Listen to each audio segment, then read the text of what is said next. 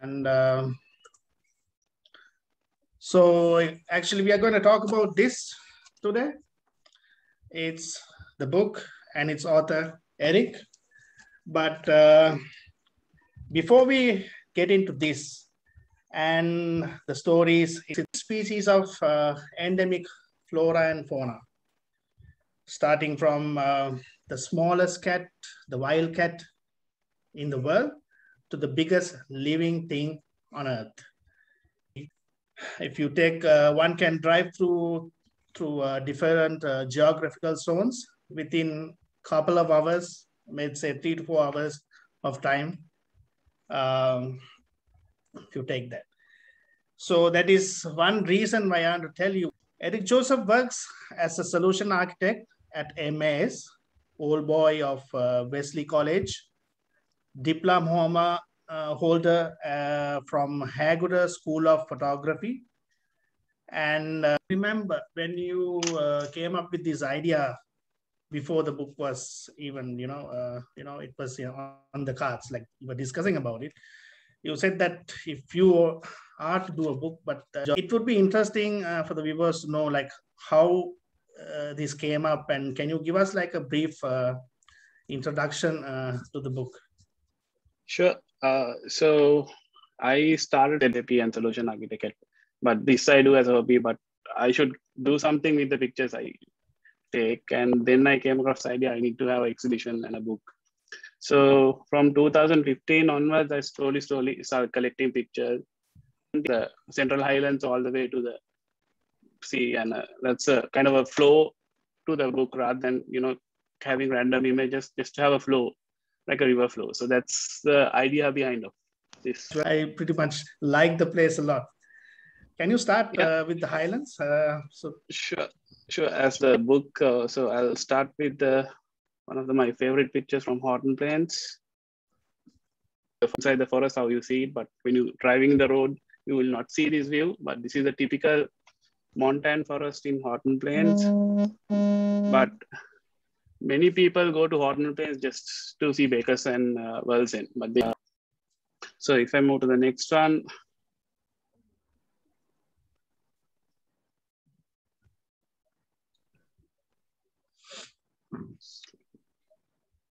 Okay, this is at Adams Peak viewpoint, the 5th highest mountain in Sri Lanka. But also in that place, same place, you can see other Totupalakanda and the other 2 highest peaks in Sri Lanka. Ruddy. Right. So yeah, go ahead. And then this slight delay on the loading of. So this is again a sunset in Horton Plains. The previous picture was a sunrise, and this is a sunset in Horton Plains. Here you can see Sambal. And this is another one of my favorite images because of the rim light of the bird. And this is early morning in Horton. When I come to this picture, this is, you can see the beautiful yellow color flowers, all that, but this is actually an invasive species to Horton. So now I think most of the ulex has been removed, but the negative side of it, this used to be a kind of home or a protected protection for the black clip lizard, but sadly, after removing the ulex, we don't see black clip lizards much common here. So next one is again in the morning, another kind of a common bird in Horton Plain, but a bit difficult to photograph because when you even going in the vehicle or they shy away and fly away the entire flock. So, but this is close to the car park. I believe I took this. Again, another common bird in Horton Plains, but this was actually at the Mahalia bungalow. So we were having breakfast, and one of my friends spotted them coming and taking mud to build a nest. So then we slowly approached and waited till the birds come back and got this. So it's again another common bird, but a very difficult bird to photograph.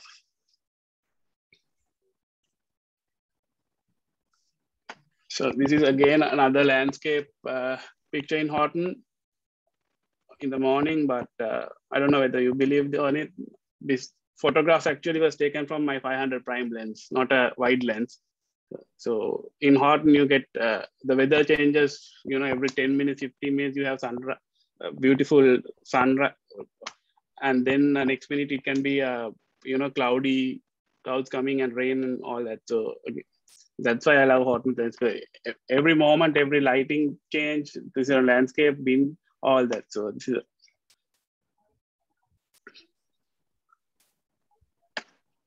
this is one of my favorite pictures in Horton. Sorry to interrupt, Eric. Okay, it's nice.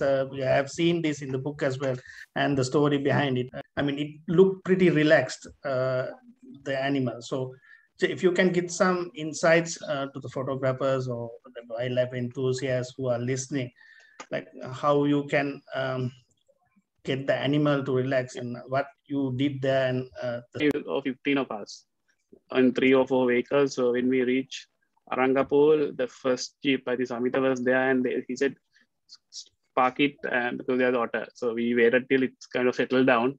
4 o'clock till about 6 o'clock, it was playing. And the next day morning, when we went to Arangapur, again, it was there. I think this is, if I'm not mistaken, this was the second day morning. I was sitting there on the roadside. It came about 10 meters close to me and was looked. This is actually a copy of image of the book. So left-hand side, you can see the previous image. And on your right-hand, see other few image, how the otter was relaxed and looking at us. So if you don't move and disturb the animal, if the animal is again, what I say is you need to know the animal behavior, also to photograph a bird or anything. So you can predict the animal's movement, then it's easy to capture a good image.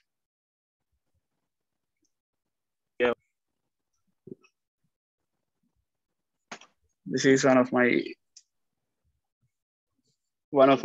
favorite and most popular pictures.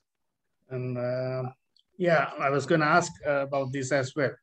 I remember that, I mean, I have been to Horton Plains. People who have taken shots of leopards in Horton Plains, and very little known about them as well.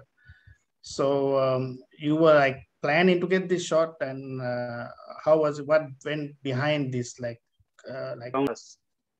And unfortunately, we went 2 jeeps. Just when we encountered the leopard, one of our friends has to come back. So only it was 2 of us or 3 of us in my vehicle. So first day morning when we reached Mahalia, passing the domet, leopards are in Horton Plains.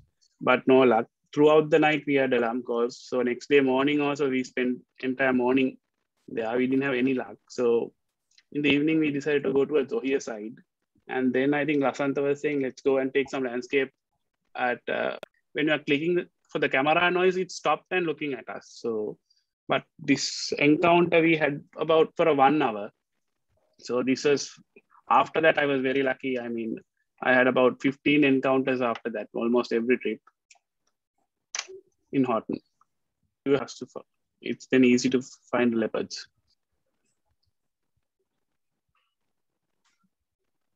Okay, and this is the, so this is the story I have written about that encounter. From Horton Plains, Victoria Park is also another place where we go to photograph birds. It is endemic in Victoria Park. So, and then another picture from the Victoria. Next one, Pied Thrush. Actually, in Victoria Park, right? Yeah. Yeah, I've been there quite a few times and I've seen the bird. I think this is the only encounter I had, if I'm not mistaken, going there over many years. So this is the cover page of my book, and direction and calling out the bird is coming on victory section. So I think this is the team. I think we are all of us who were at Alarock on that day. So then we move towards the central, from the highlands to central highland towards Knuckles. They said, I was photographing the leaf nose.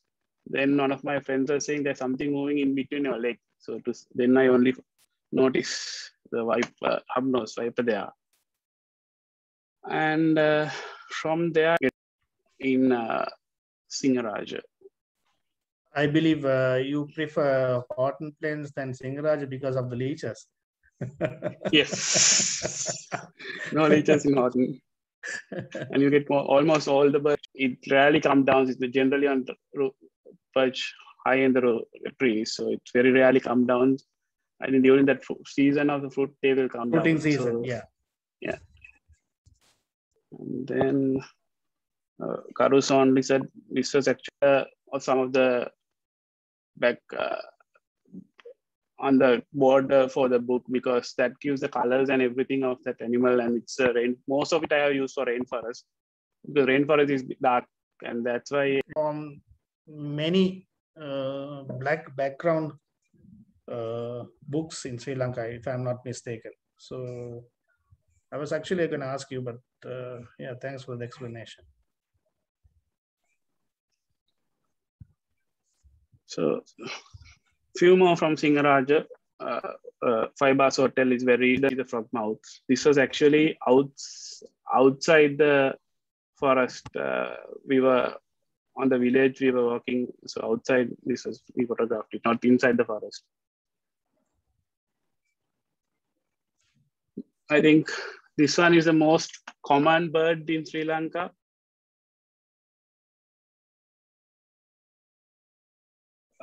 The bird was very low picture. And I remember this remember photograph. This. I think back in 2014, and Yeah. it was we did a date. So a rare encounter in Udawalawe for a leopard.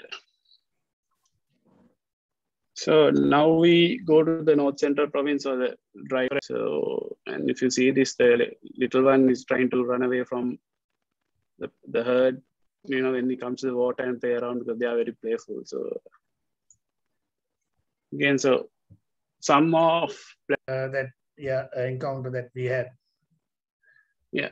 So this was another encounter. I believe this tusker is no longer there because we haven't seen the tusker from 2019, I believe. So I don't know if there's any record.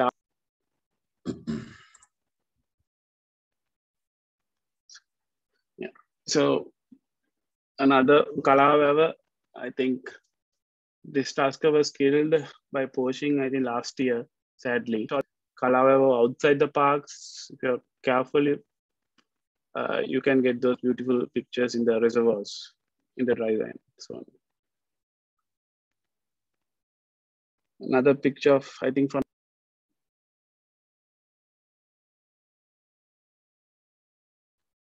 okay, yeah, the famous Galgamo cross tusker. This I think I photographed somewhere in 2013 and had a very close encounter. We were able to go about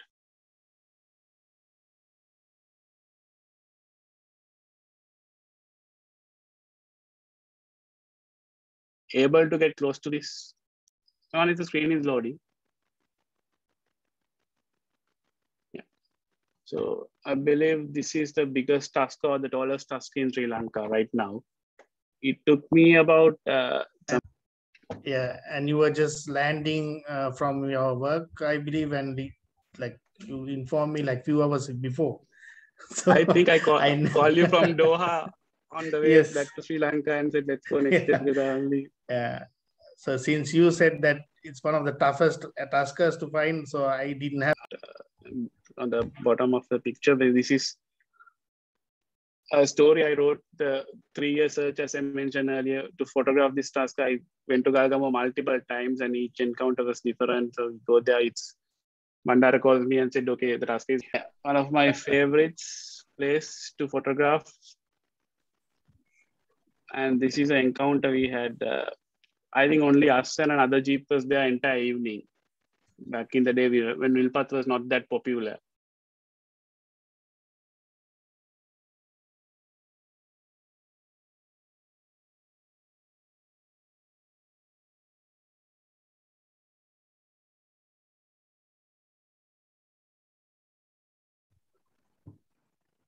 in Velpattu, I haven't come across much pictures of a jungle cat in the daytime. So one lucky encounter while I was waiting for the cubs, leopard cubs, suddenly this came across and crossed the road on top in front of us.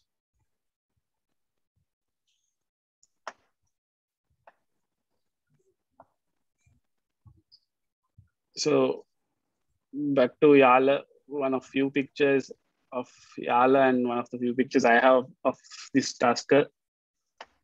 So this was actually at Paramangal while we were having lunch. Remember, you were with a client. This struck me a lot. It's one of the nice images I have seen in that particular area. So nice one. This is actually about half an hour, 1 hour drive from my home in Malabi in Colombo. So this is actually in 2015 election where everybody was on radio, lighting the lines, all that. And one of my favorites pictures of this bird. Heart of Colombo, I would say capital of, so we have few places photographed. This is, I think I was one of the luckiest people to photograph, to see a friend at a hospital. And then I went there to near the army restaurant to have lunch. Then I see something on white, and I saw one or two comb ducks. And then I had a few people who came there, and then they took off from and landed on the other side. When we went there were about altogether 20-25 comb ducks altogether in Colombo. So that is one of the rare encounters of comb. As a nature lover and also a photographer, like there are wildlife around. So it's just that finding them. So it's a good message as well. So this is the story I have written in my book. Area of your images as well. So I think I didn't know much about birds because I am very not good at identifying shelducks in Sri Lanka. They are not a regular visitor. And I have actually, before this trip, I photographed some of them. But this trip, actually, I went to photograph bar-headed goose, which regular visitors Sri Lanka during the migrate season. And I was lucky to, photograph the takeoff of Gagane. And next one also, this is in Mana, actually, some time back. This is in Jaffna. I think that year we had lots of birds. Somewhere 2017, that a lot of birds in Jaffna that year. We didn't have much in Mana.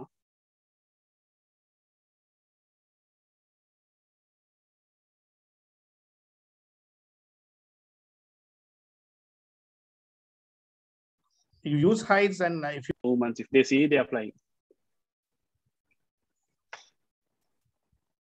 So this is flamingos in Wankale bird sanctuary.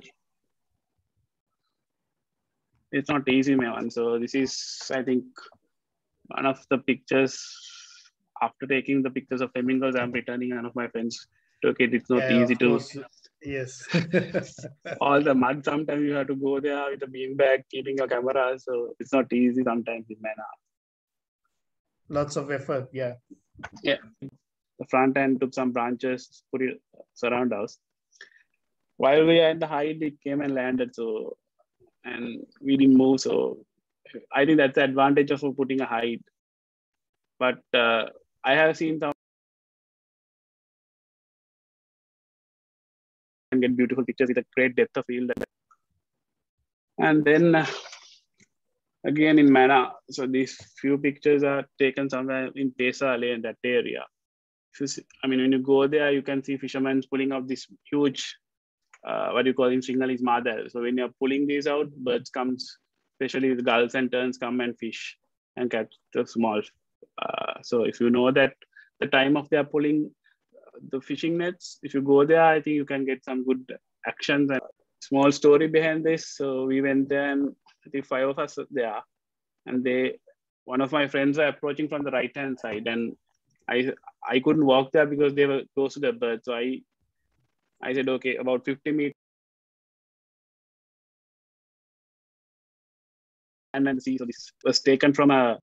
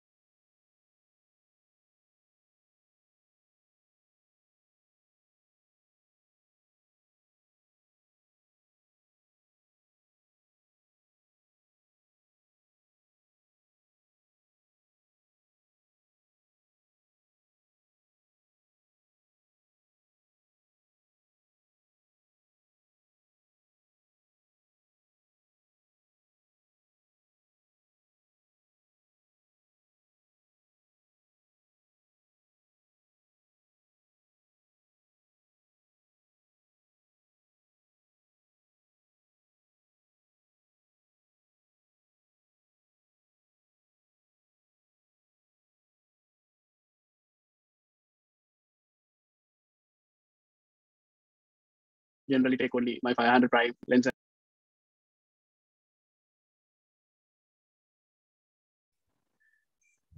Yes, this is Malathi. Eric, the crab shots, what lens did you use for that? I believe it was from the 500 prime, because you can't get much closer you can't use a wide angle or anything and get closer. You need to keep the distance. So I believe, if I'm not mistaken, that's from the 500 prime lens. There's a roll there also. I mean, if you have a 500 or 600 lens, and then sometimes you need to anticipate if you're in a branch or something, anticipate if the bird is going to fly, then it would be easy, but put improved. So with the new cameras, it's coming in, it's not hard as it used to be. But what you need to know is you have to anticipate the bird's movements. I see. All right. And another small thing, like what inspires your photography? Like it's amazing, and I see a lot of life in there, colors, nature activities. Like what inspires your photography? Like, so I follow a lot of photographers.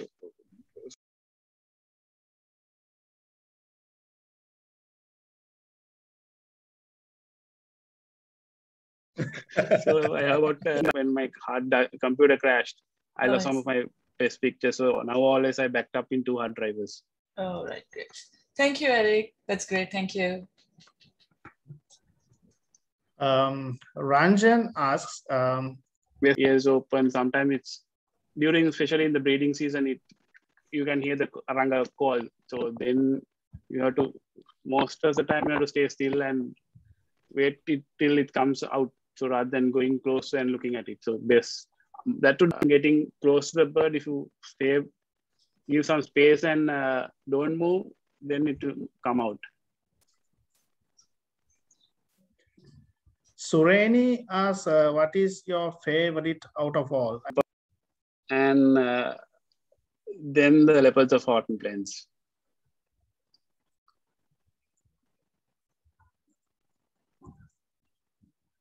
All right. If any other questions, anybody? I mean, there's someone that to the next generation. So he's asking a question. Oh, that's a long plan.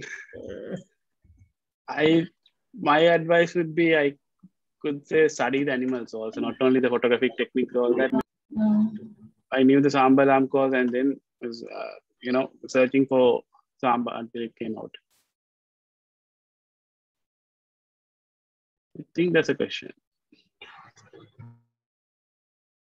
Yeah, she's like, it's everyone, right? I mean, it's so it's not on, as I mentioned, this is what I put on. This is one of the quotes from the book I have put. So it's everybody's responsibility, not only the authorities or anybody. It's everybody's responsibility. And teach them all these skills and how to really love nature and appreciate it. I actually, sure. I mean, yes, yeah, you are doing that this already. Would be a start, I guess. This would be a start. So maybe in the dream related to photography. So one of my dream was this book, and now I think I achieved my object because creating something unique. I would say Scandinavian countries, all that with the winter, all the winter birds, polar bears. Maybe, hopefully, one day to Antarctica also photograph the flamingo penguins. One more.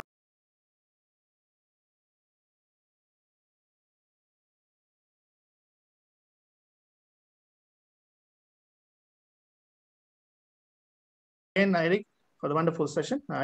Was anyone asking? No. All right. So thanks again. Thank you for joining. Erich, thank you very much. So we'll hope to see more work of you in future.